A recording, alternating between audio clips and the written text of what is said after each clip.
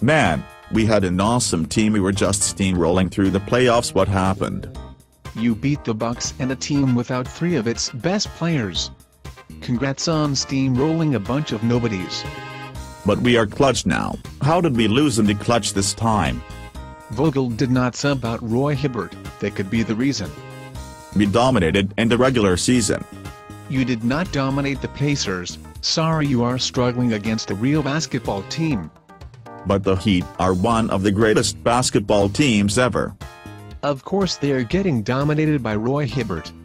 I am sure they would fare just as well against Jabbar, Olajuwon, Ewing, Robinson, Russell or Chamberlain. We just need to get the momentum back. Is that code for Dwayne Wade has to accidentally injure someone? We are still going to win. This is not the Pacer team from last year. Oh, and also Dwayne Wade stinks.